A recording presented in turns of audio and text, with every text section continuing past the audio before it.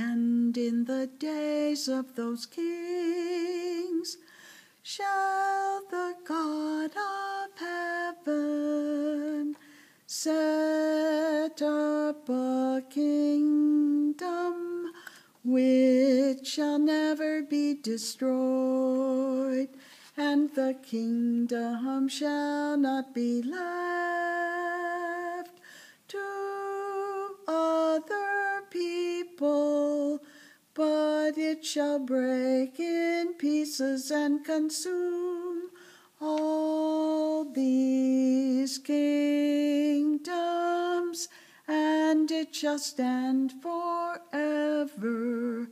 For as much as thou sawest that the stone was cut out of the mountain without hands, and that it brake in pieces the iron, the brass, the clay, the silver, and the gold,